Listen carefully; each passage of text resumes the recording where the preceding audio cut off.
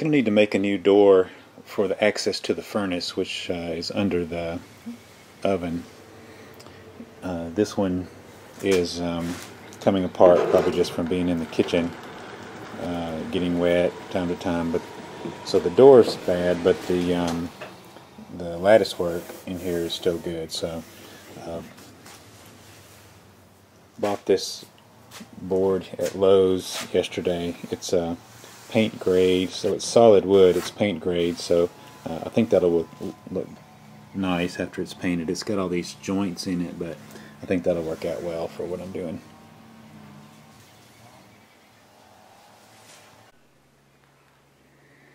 Here's the door panel that I cut out for this long skinny door on this little corner cabinet. So I've got that cut out. I'm going to need to round off the edges to match the way that these edges are rounded just on the two sides. And so I've got a router here with a round over bit, and so that's what I'll use. I've tested it out on a scrap piece and it looks like it's set just about right.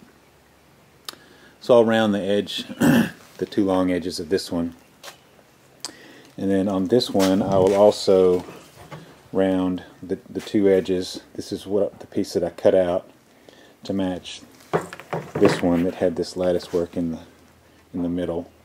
But also on this one, what I'm going to need to do is use a square router bit and route just a notch all the way around so that this lattice work will sit down in there. I could just connect it to the back, but it wouldn't look as good. I think it needs to be set in there so you don't see the whole thickness of that on the inside. I think it'll look nicer.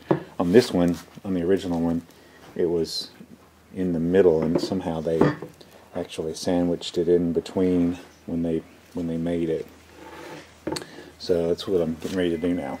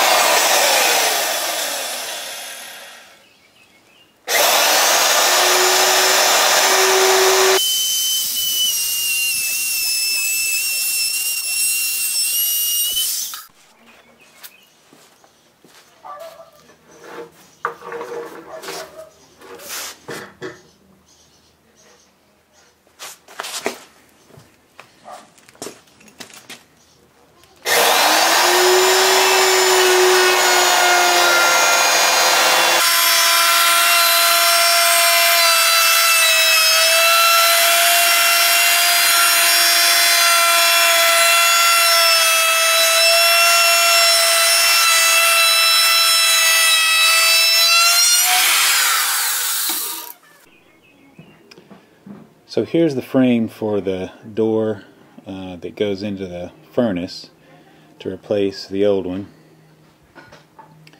And so I've taken out this lattice piece that was in the old one and cut the hole to the appropriate size. And now I'm going to route out a notch all the way around here with this square router bit right here. And so that this will, from the back side, this will fit down inside there from the back side.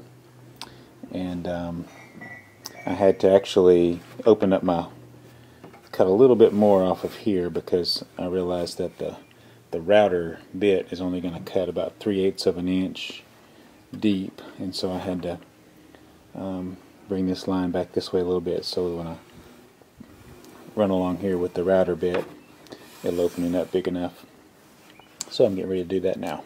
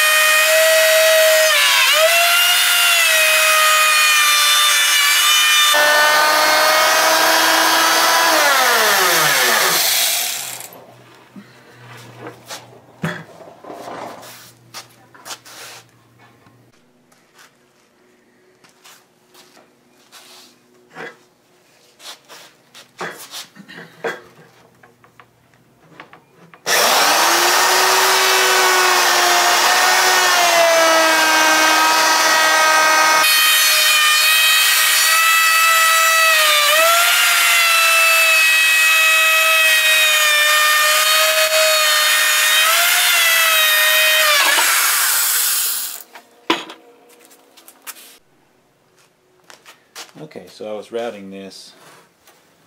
I broke it. So I think I can glue this and clamp it and make it work. So I'll glue it and clamp it, and then come back and make sure it's going to be strong enough, and then I'll finish routing it and go from there.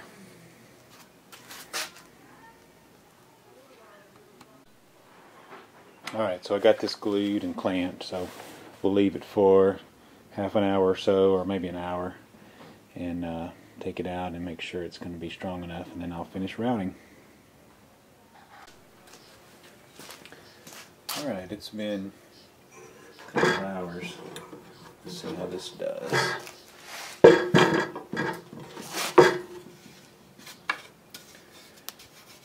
think that looks pretty good. It looks pretty sturdy, so I'm going to clamp this back to the table.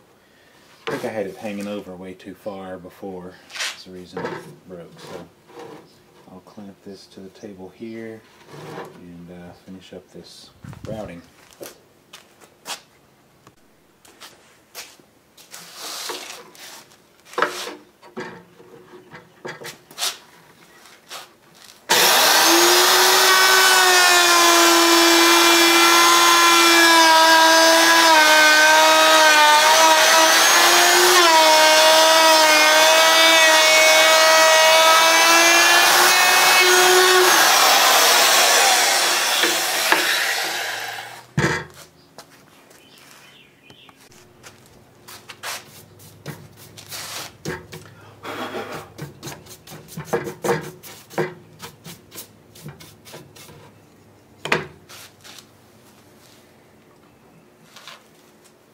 See how this fits. Fits in there pretty well. It's going to look nice. I decide if I'm going to paint that white like the frame, or leave it, or paint a different color.